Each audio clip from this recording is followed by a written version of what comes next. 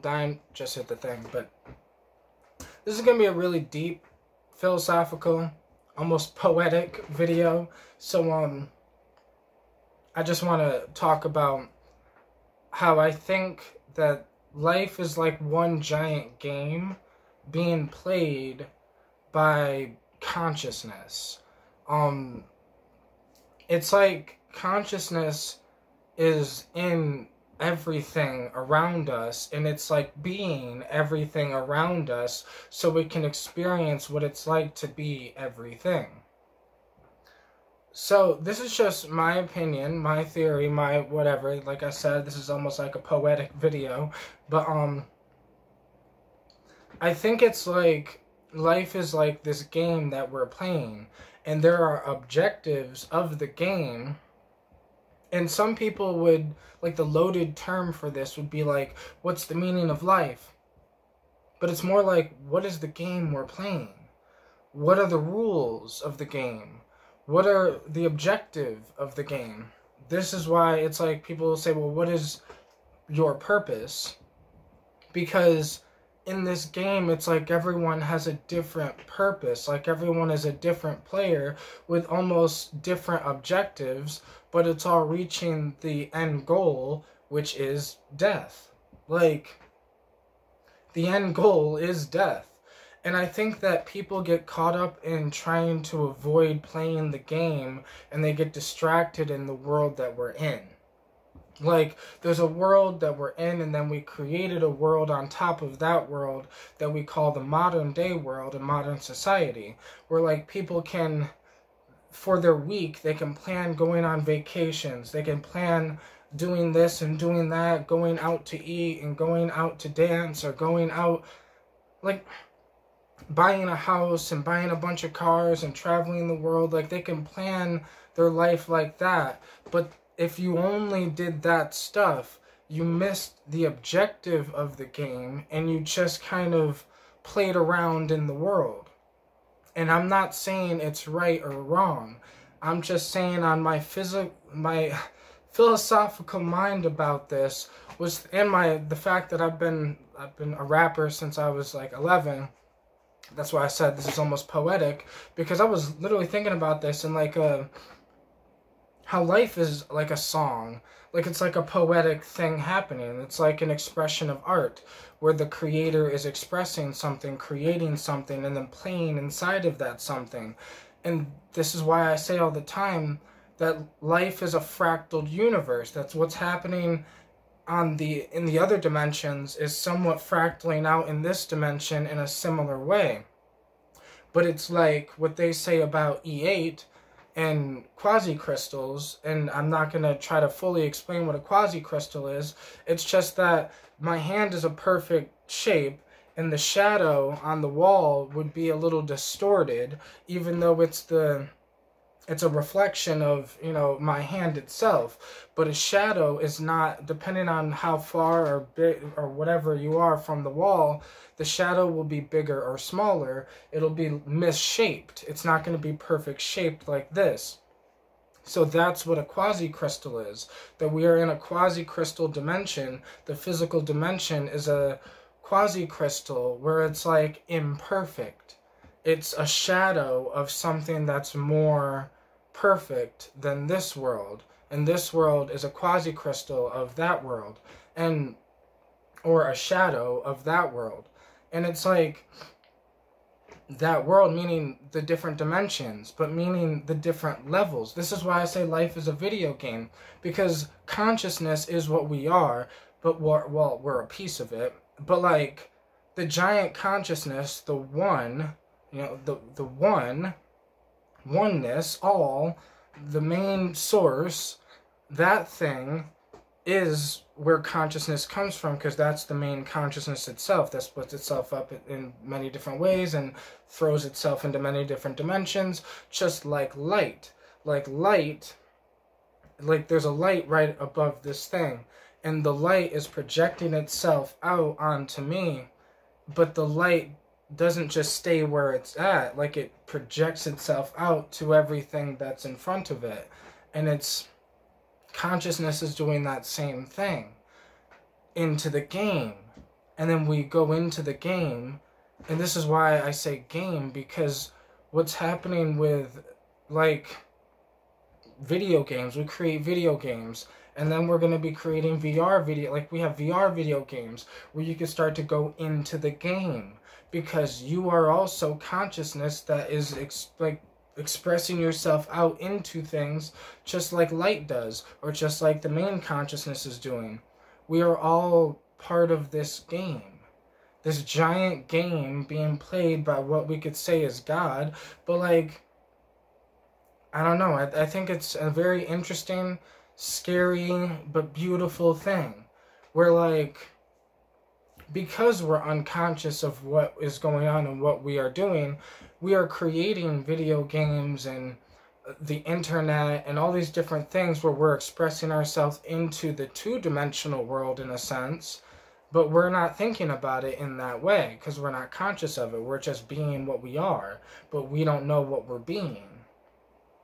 Like, we're being creators, like, because we are many third-dimensional creators,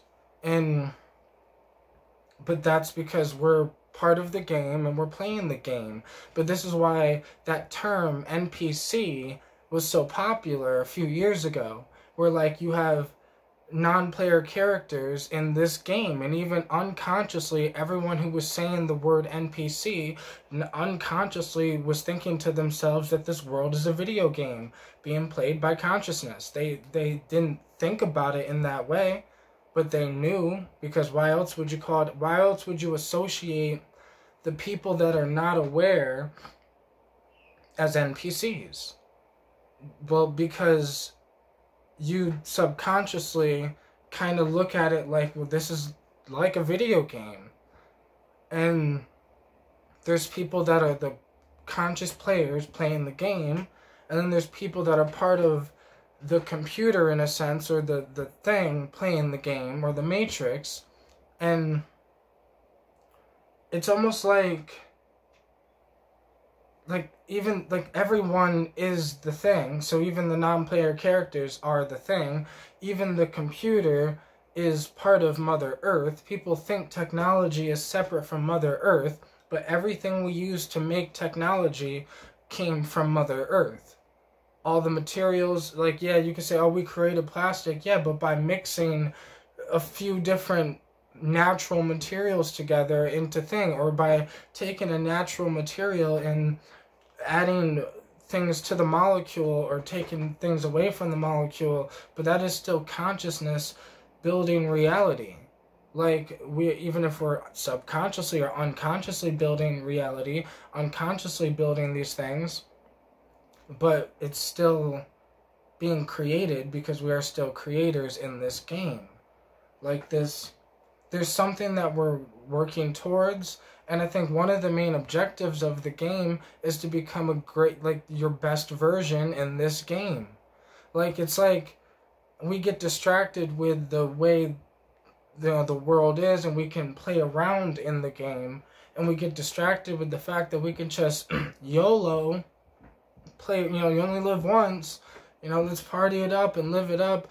We mistake that for playing the game, and it's all part of the game, but yet it's about, I feel like there's objectives where, like, when I healed my mental health, when I got my heart broken, and I, like, there's so much shit that I went through, but it was like I was going through different milestones in the game, and if I can make it over, if I could overcome these issues, these problems, and whatever, then I will be a better version of myself. As I keep going along, I'll just keep getting better and better and better, like becoming a better version of me. And the issue is, though, that everyone has a different purpose, so everyone has a different objective. But I think there's some objectives that everyone can share. And I mean no disrespect, but I think one of the objectives is taking care of your body. Like, taking care of your avatar in the game, because it's yours, and you're the one that has to take care of it. And the more healthy your body is, the better it'll work, and the better you'll be able to play the game. Like, I think we need to get in shape. I think we need to heal our mental health. I think we need to, there's so much things we need to do. And it's not necessarily about healing our mental health, because I hate that term, because we have physical health and mental health, right? We both use the word health for physical health and mental health. But with physical health, we don't say you're going to heal your physical health. We say we're going to get in shape. Like, you see, like, how the words matter. So I don't think it's about necessarily healing your mental health, because it's about getting your mind in shape. And once your mind is in shape, you could deal with life, because you're gonna have bad feelings. You're gonna have shit that happens to you.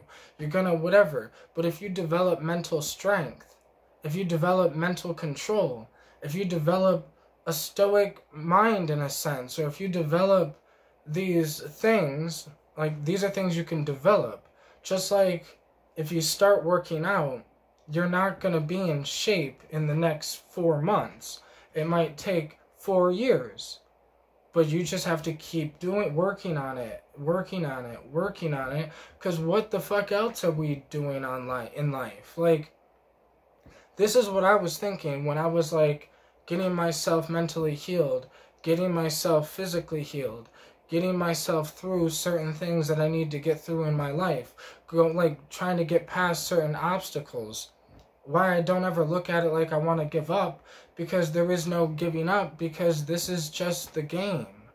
Like, I look at this kind of very similar to the way, like, old humans did, where it's just life. The reason why old humans didn't have mental health issues is because they had no choice but to do the thing or die.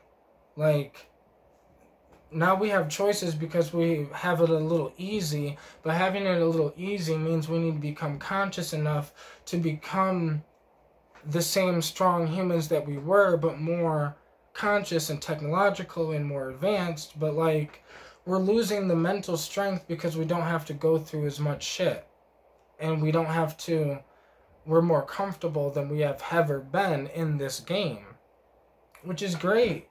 But, like, I just think we need to understand that, of course, even if you get all the physical things in the reality, if you're overweight and you don't have love and you don't have, if you're not close to anyone, if you don't do what you love to do, if you don't, feel the way you want to feel, of course you're gonna feel like shit and be like, you know what I mean? And people think they have no control, but as soon as you realize, no, you do have control over what you do with your 24 hours in the day.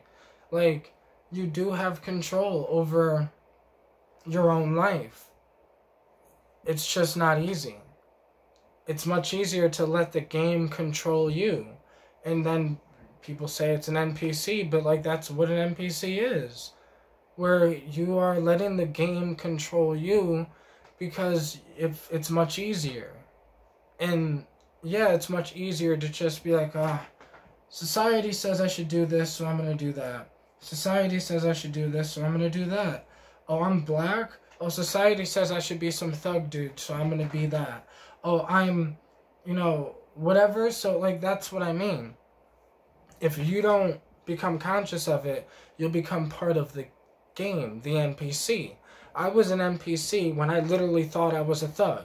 I never crossed my mind that I wasn't. I was like, I'm black. This is who I'm supposed to be. It never crossed my mind. But that's what I mean. Where it's like, once I became conscious, I then started playing the game. Like, figuring out the objective of, what do I need to do? Why don't I feel like me? What the fuck am I doing? At first, I was just traveling dimensions with DMT and smoking DMT because I was like, well, this is my journey. I felt the calling to going down the psychedelic shamanic journey. But it's like, I'm like, okay, So I went down that journey. And then it led me to where I am today. And into these crazy ass thoughts and whatever the fuck. But I just wanted to like talk about this in almost a poetic way, right? Because like I look at these videos as like freestyles in a sense, because I free flow everything. So like I used to rap and I used to freestyle rap. So like this is very similar to freestyle rapping, when you just have an idea and you want to play around with the words with the idea in a freestyle way. And I just think we're playing a game. And that's why there's cheat codes to the game. Like that whole thoughts create reality thing is a cheat code if you can truly understand it. And the people that do, they usually gain more control over their reality. And some of them don't even realize that it's like a game. They're not thinking about it in that way. They just figured out a cheat code of how to thoughts create reality, their life out, and then get whatever they wanted. But they didn't philosophically think, oh yeah, I'm consciousness playing this video game and whatever. We're immersed in a like an 8th dimensional video game, or consciousness is, and it's yeah, interesting.